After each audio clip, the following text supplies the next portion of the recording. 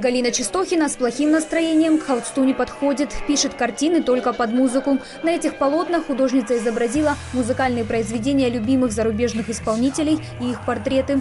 Свою выставку художница назвала «Improvisanto».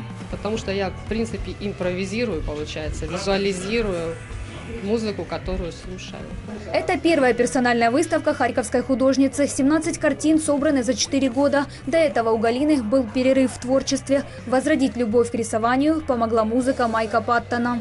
Бывает, когда вынашиваешь идею, как ребенка, а потом уже пишешь. А есть варианты, когда включаешь музыку, отключаешь мозг и пишешь на интуиции, когда музыка ведет руку. Среди портретов людей, имеющих отношение к музыке, есть и картина, которая отличается от остальных. Я на ней собственной персоной. Очень легко вышла картина. Сначала появилась вот эта среда, а потом в ней появилась я. Потому что, наверное, достаточно глубоко слилась с этой музыкой.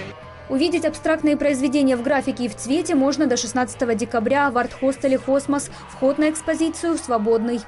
Марина Ступак и Евгений Педин, медиагруппа «Объектив».